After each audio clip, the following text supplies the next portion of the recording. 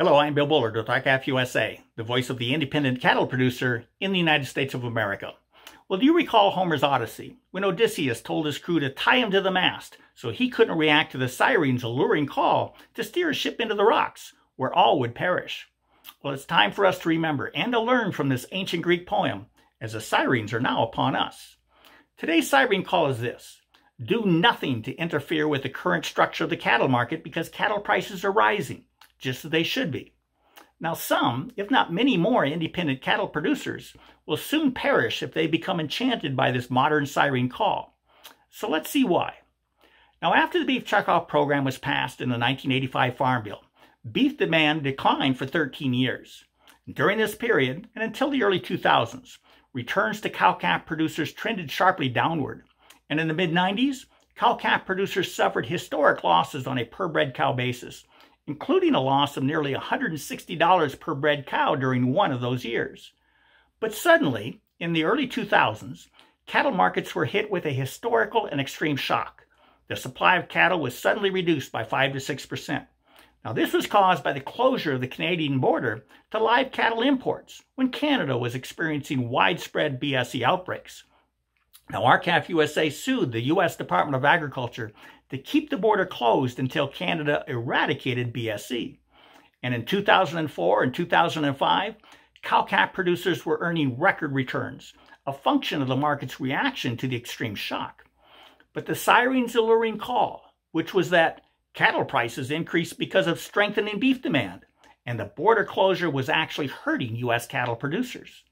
Now, this Siren call was so enchanting that nearly the entire industry fought to normalize trade, to reopen the Canadian border. And they did reopen it in mid-2005. So the market shock was over. And for the next 4 years, returns to cow-calf producers averaged well below zero.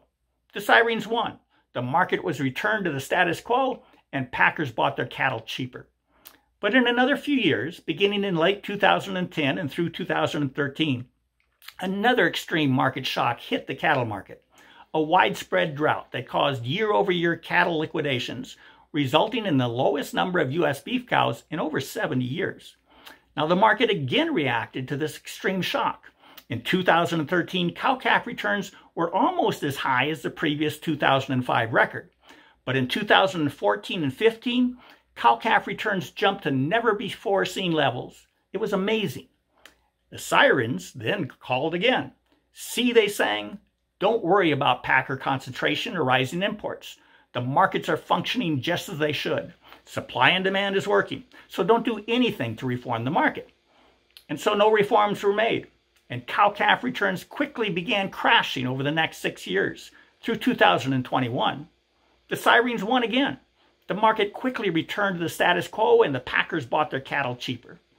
Now this year, yet another extreme market shock has struck. Another widespread drought causing huge liquidations of cattle. At the beginning of the year, the beef cow herd was only about 1 million head over the historic low of 2014. And beginning recently, the market is again reacting to this extreme market shock, and cow-calf returns are likely to improve substantially in 2022. But the Sirens are now calling as loudly as ever. They're calling again. See, they sing, don't worry about packer concentration or rising imports. The markets are functioning as they should. Supply and demand is working. So don't do anything to reform the market. Now, will our industry again become enchanted by the alluring Siren song? Will we do nothing to reform the cattle market yet again? You know the rule. 3 strikes and you're out. During the past 35 years, cow-calf returns of over $100 per bred cow per year happened only 5 times. In other words, the cattle market does not respond to everyday supply and demand signals. You know this because you've gone for the past several years with incredibly strong beef demand and record exports, yet your cattle market persistently produced depressed cattle prices. When supply and demand forces only work when the market experiences extreme shocks, then that market is fundamentally broken. And your cattle market is fundamentally broken. Don't succumb again to the Siren's alluring song. Don't continue supporting the status quo.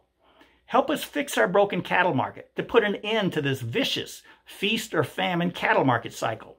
help us restore mandatory country of origin labeling for beef, and help us force the packers to begin competing in the cattle market, not just when supplies get historically tight, but each and every week. Now, we need your help, so please go to our website at r-calfusa.com to join with us. With that, have a productive week. Thank you, and goodbye.